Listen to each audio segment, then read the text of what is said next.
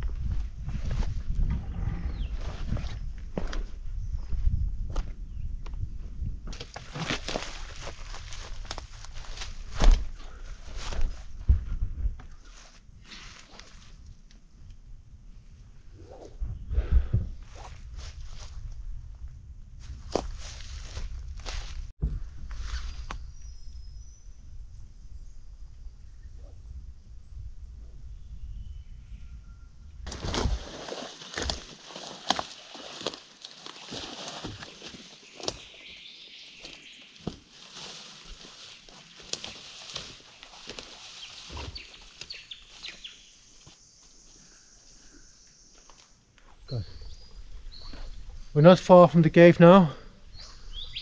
It's over there. It's maybe another 300 meters or so. But as you can see, it's a bit rugged.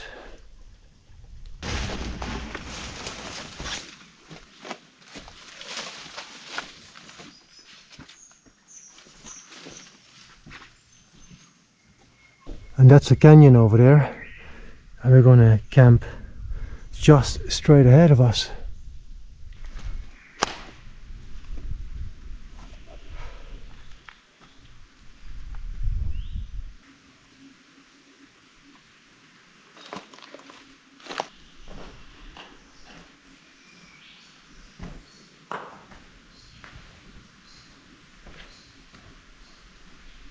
Yeah.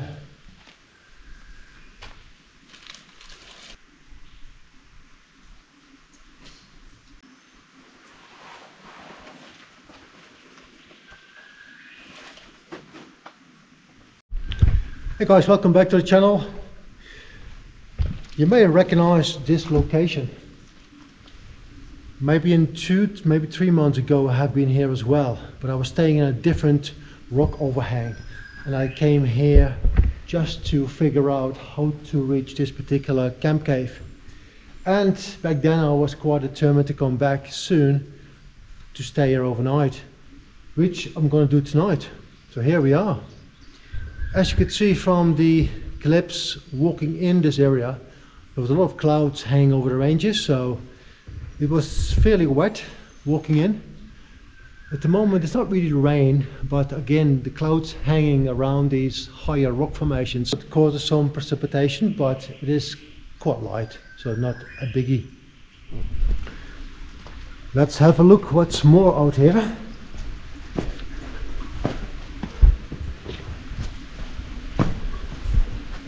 So you got these shallow cavities. So if you're with a larger party, you could sleep here, although nothing is really level. So it's not going to be really comfortable.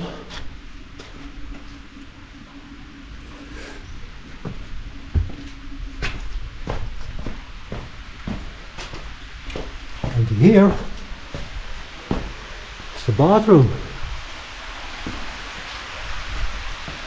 Shower.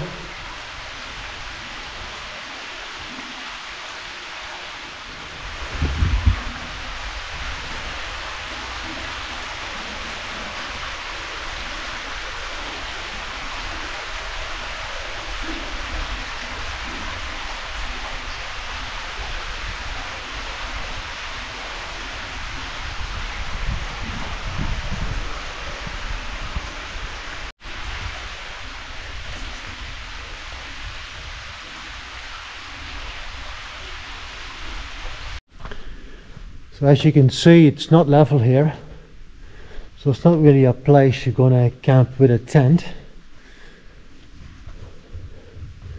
All you need though is maybe a ground sheet, sleeping pad and a sleeping bag. And as I spotted last time, this looks like the best spot in the house. So I brought a Bivy bag with me, so I'm gonna use that tonight. That should be good.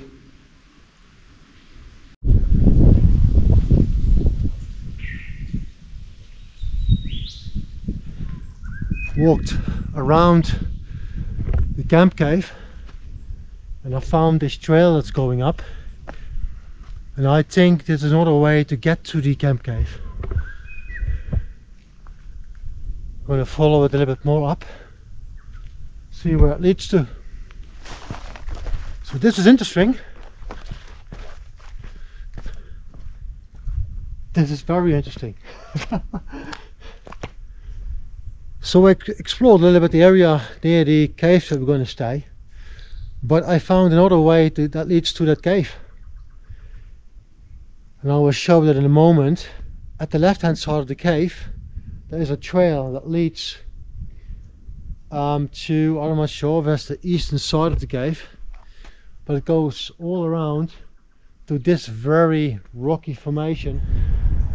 So there's obviously the cave that we're going to stay the night, but I explored to the left of it. There's a trail that goes around this whole rock formation, comes out there and continues.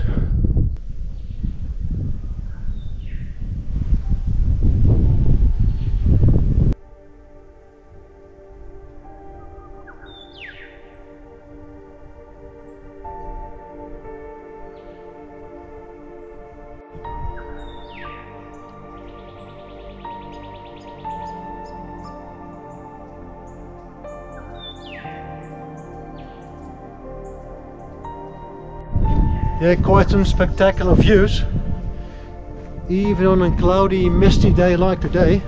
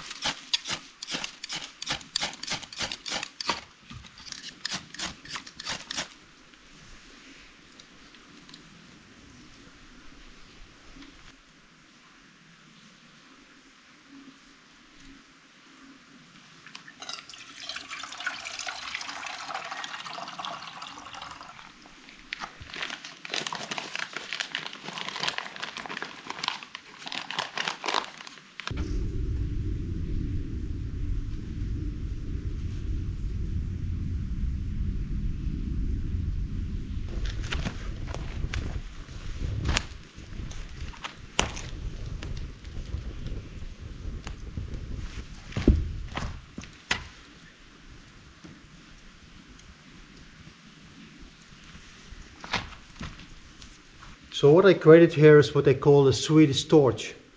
It's obviously in a very simple way of creating some sort of stove by splitting the timber, holding it out a little bit, creating a fire inside it, and once the embers inside, that's when you can start using it for cooking.